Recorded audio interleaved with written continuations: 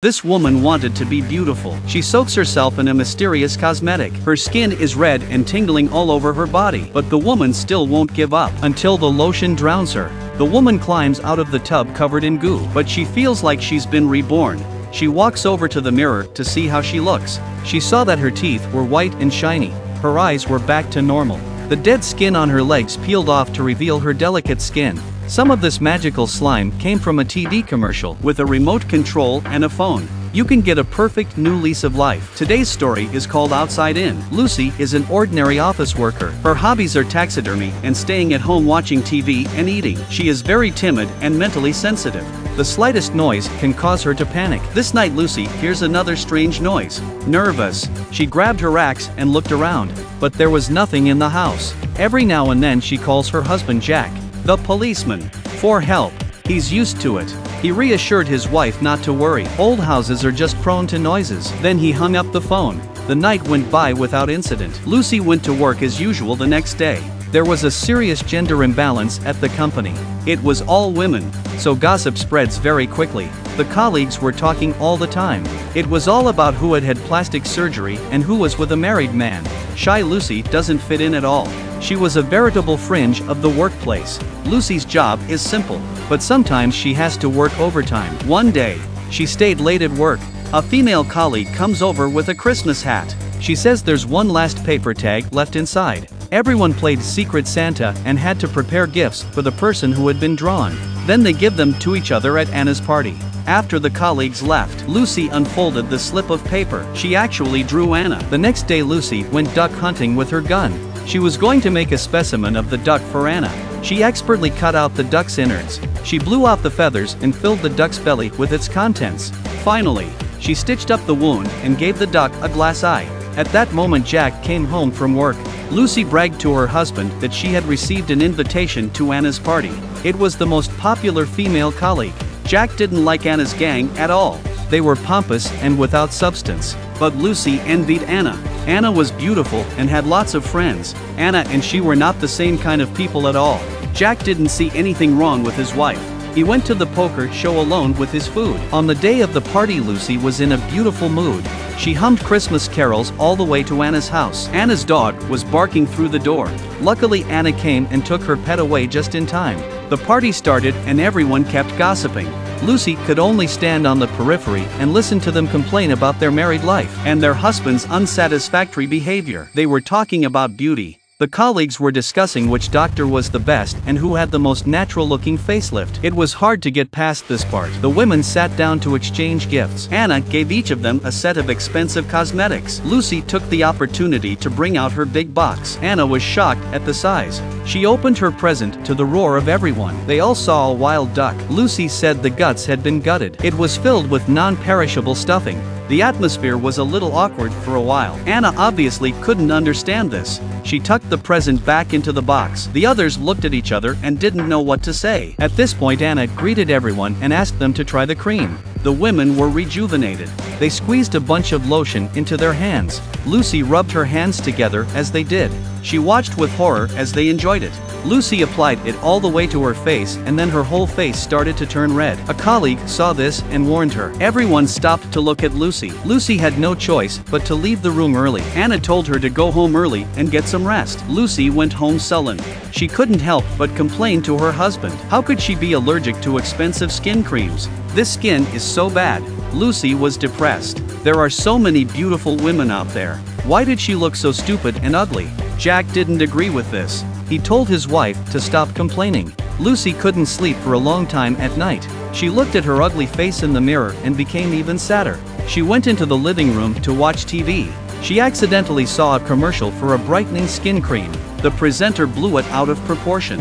Lucy used it and got a rash all over her face. And that's when the presenter suddenly called out Lucy's name and told her to place an order. She looked beautiful and fit in with the group. Lucy didn't know what to think.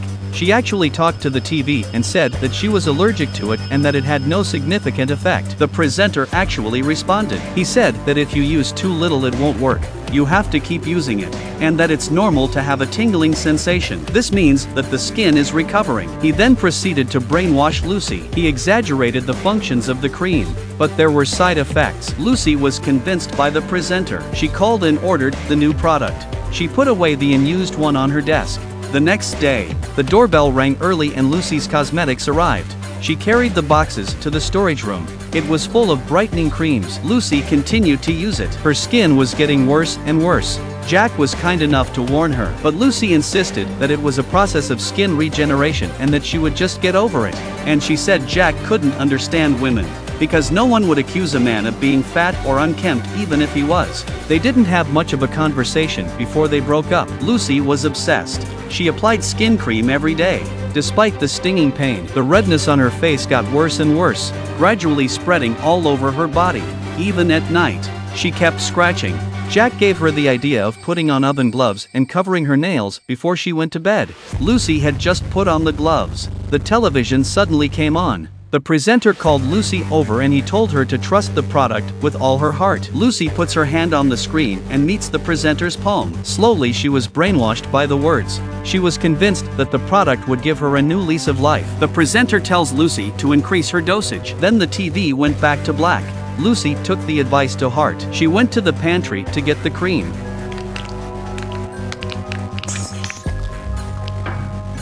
The lotion spilled out uncontrollably. Lucy runs back to her husband in terror. The lotion in the basement was still spreading outwards. Gradually it spilled out of the carton and pooled on the floor. The next day Lucy found her face covered in dead skin. The skin on her arms even peeled off. She laughed happily. Jack is confused when he hears voices. He calls his wife out to watch a movie. Lucy stood on the stairs with her back to him. She told Jack not to feel free to accuse himself later. Then she walked into the living room. Jack saw his wife's face and he was shocked. Lucy hurriedly explained that it was just the process of becoming beautiful and that you didn't need to be nervous. Jack couldn't leave it alone any longer. This wasn't normal anymore. Lucy's face was peeling. He wanted to take Lucy to a doctor, but Lucy heard and lost her temper. She complained that Jack didn't believe her.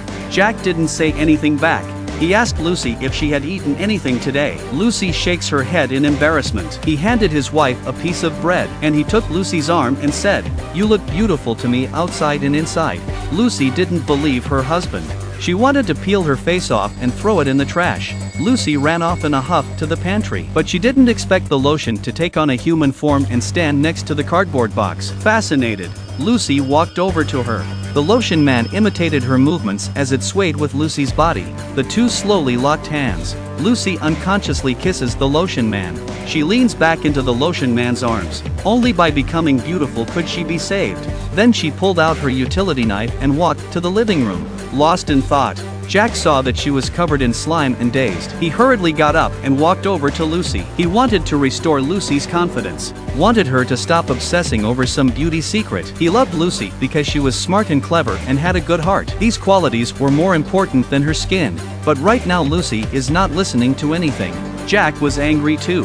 He told her she had to stop this nonsense. They had a disagreement. Lucy saw that Jack was continuing to say things she didn't like. She plunged the knife into his head. The man sat dazed in his chair. His mind went blank. He pulled the knife out and blood gushed out of the wound instantly. Jack asked Lucy to help him get a towel. He braced himself to call the police on his walkie-talkie, but Lucy sneaks up on him from behind. Jack dropped to his knees. Lucy came at him with an axe in her hand.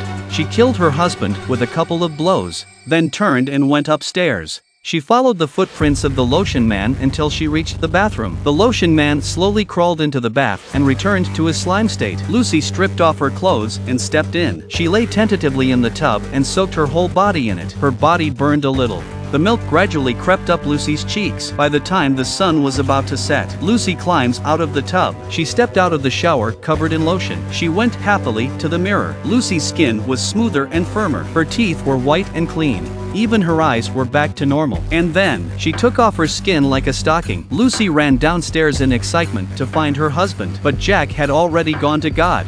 She had to drag her husband into the storeroom. Then she dug out Jack's insides and made a specimen of him. Lucy cut off her long, strange hair, changed into a stylish dress and put on her makeup.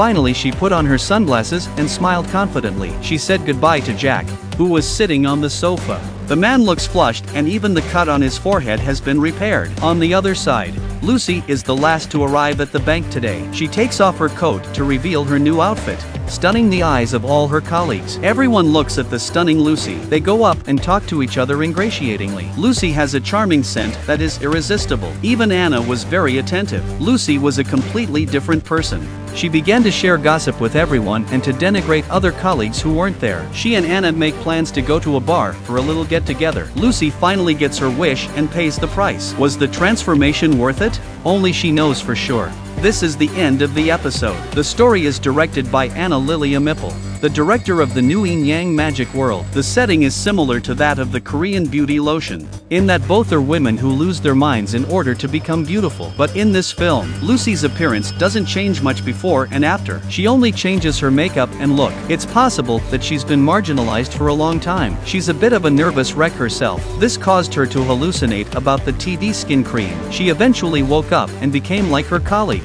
It's possible that it wasn't the cream that made Lucy beautiful. It's the brainwashing of her ego.